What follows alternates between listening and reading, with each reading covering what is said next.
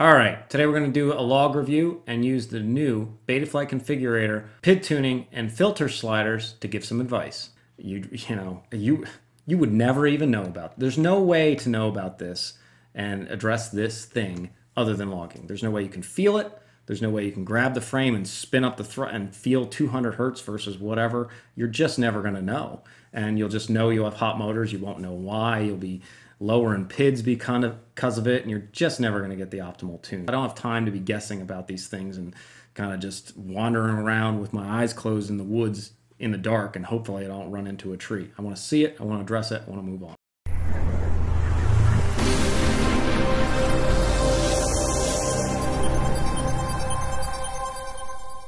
Okay, like with any log, we want to first get and see where things stand. So let's take a look. Going to the gyro noise plots here, if we look at gyro scaled on roll, pitch, and yaw, and try to just get a sense of the raw noise, it looks pretty good. There's no alarming, high amount of noise or anything here. You can see now it's coming up. So you can see the motor band through here. So this is increasing, the hertz of the noise is increasing as the throttle goes up.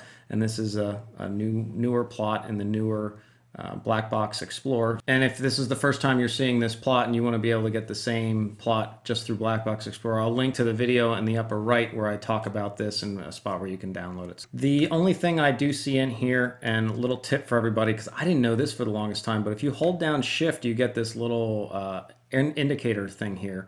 I didn't know that until like 6 months ago, and somebody commented on one of the videos. Anyways, if I hold that down, you can see that there's a spike around 208, 209 hertz, and it seems to be irregardless of throttle. So even at, down at 20% throttle, it's there. At 100% throttle, it's there. So that's a frame resonance thing. So the only way to address that is with a static notch, hence why the static notches are in Betaflight. So we'll get that built into the advice. Rest seems normal here. So you're seeing this is the motor band. And this is where the RPM filter and dynamic notch would be tracking this to squash this out as we go along. Let's take a look at the pitch axis. Pitch axis, again, looks pretty good here. And yaw, nothing alarming here. You can kind of see that bleeding over from the pitch, or this bit of resonance going on here. That's regardless of throttle position, and then this here as well.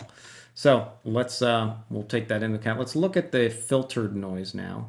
So to look at the filter, I just go right down to the D term. So this would be trace setup 9 in the UAV Tech trace setup templates. And if you go down to the bottom here, you'd see the D on roll and D on pitch. D term is really the only term that really is sensitive to the noise at all. I term doesn't impact I whatsoever. For the P term, you'd have to have really high amplitude noise for it to really impact the P term, because it's only proportional to it, so it's not like it magnifies it. The D term definitely magnifies any noise, and the higher the frequency, the more it magnifies it. The D term, can magnify any noise, when you get up to the higher frequency, 200, 300, 400, 500 hertz, by 10 to 100 times or plus. So and really that high frequency noise, it will amplify the heck out of it. So something that's, not really high in magnitude, just a little bit of squiggles, if it's high in frequency, the D term will make that small little amplitude squiggles huge, because it's just how it works. The higher the frequency, the more it amplifies it. So it's kind of the opposite of a low pass filter, hence why we use low pass filters to kind of counteract that.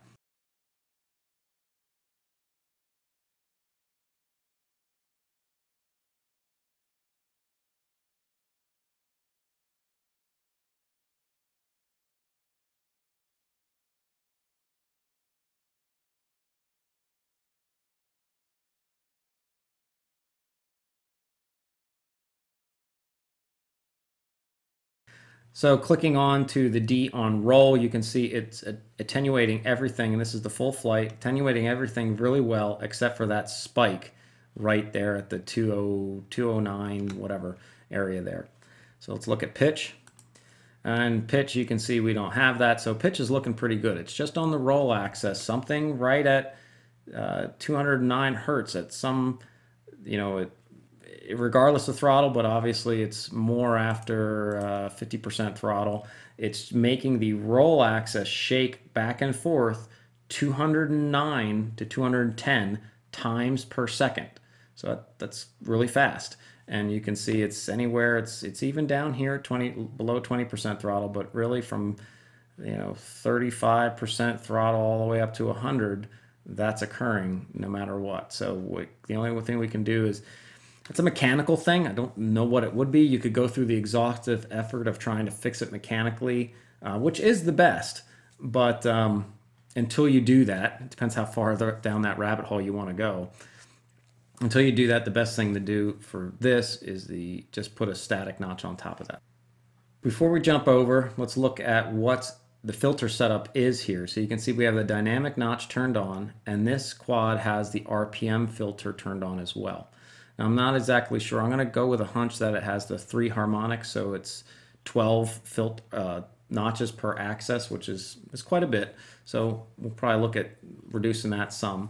The dynamic notch is good, so I'm sure he's doing some work. So really our goal is with either the dynamic notch or the RPM notches to take care of this throttle band noise that comes up through here. So that's what the notches are for.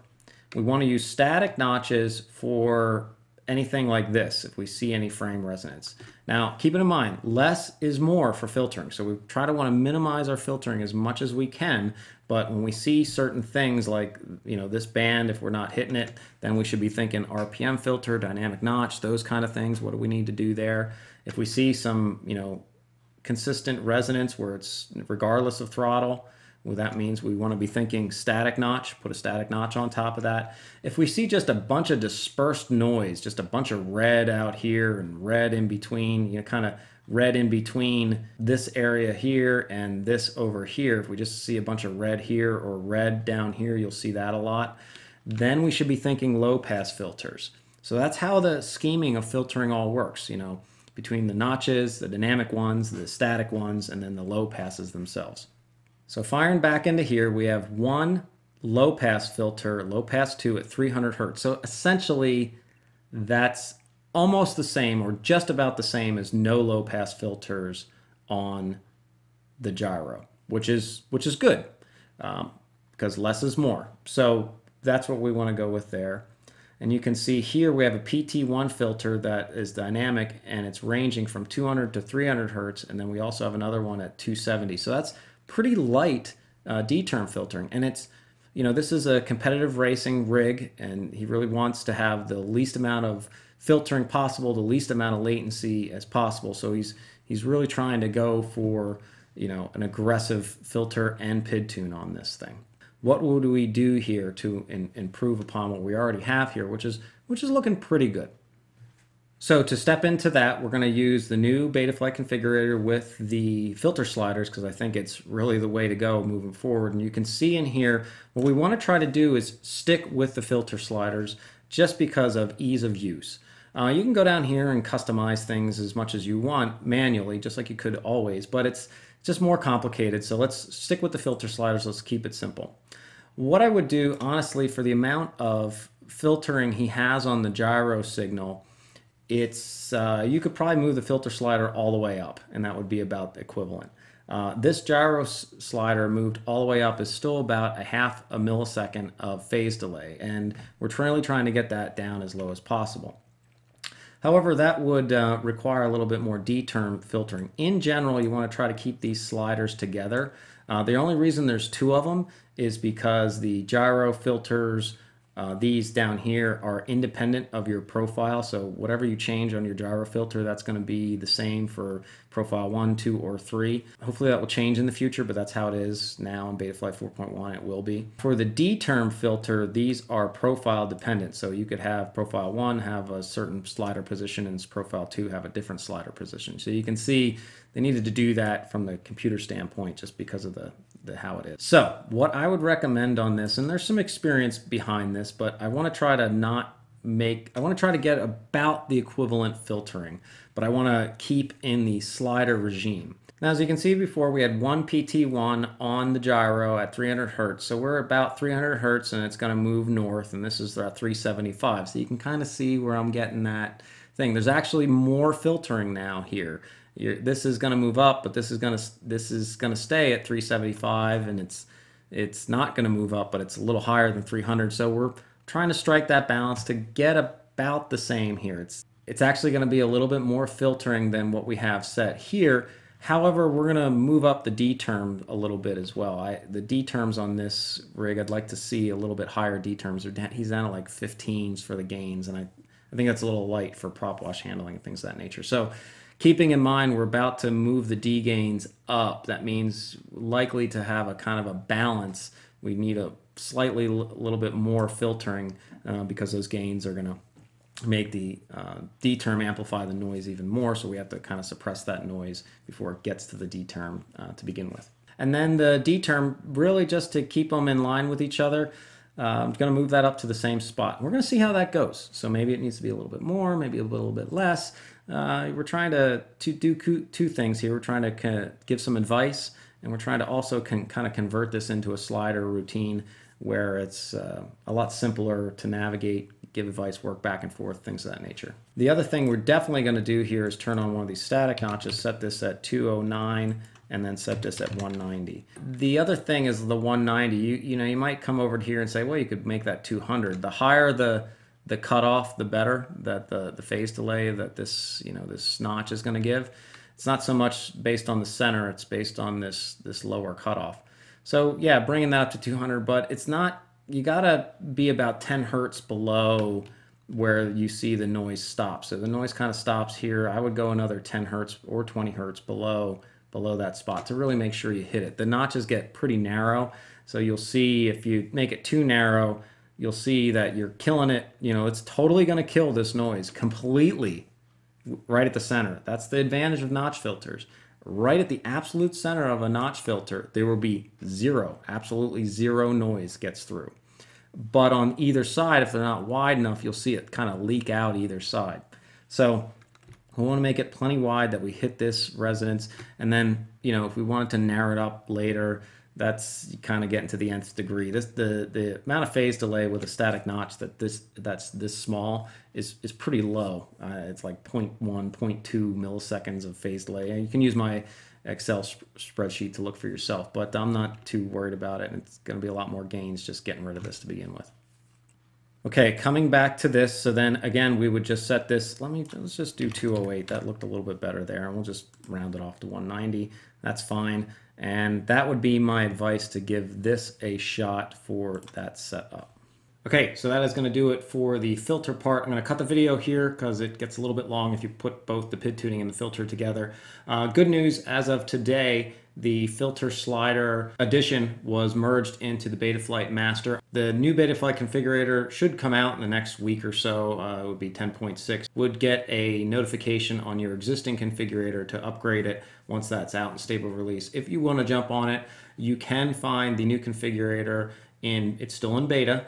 And there's still stuff being added, so it would be something you would just download temporarily. But if you go to tiny.cc/UAVtech, there's a beta configurator folder there. You could download it, unzip that file, just put it on your desktop somewhere, and you can run the new configurator from that location until the stable release comes out. And then your installed configurator, you again get that message to go download it and install the stable release one of it.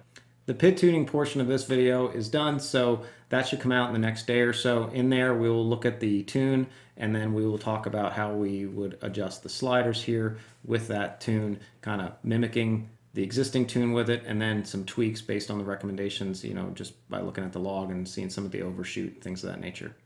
Thanks again, everybody, and I hope this helped.